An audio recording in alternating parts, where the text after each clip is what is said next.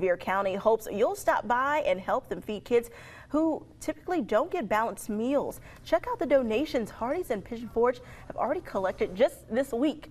This is the wall of donors who donated $1. That dollar goes toward paying for Second Harvest Food Bank to have the kids take home over the weekend.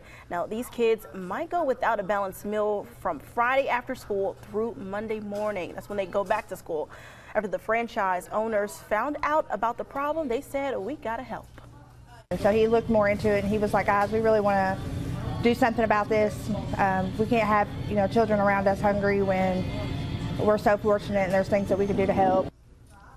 They're going to continue this fundraiser for the next few weeks. It costs $4 for one weekend back for the kids. So far, this location has raised more than $5,000 in a little over a week. Well, today, people across the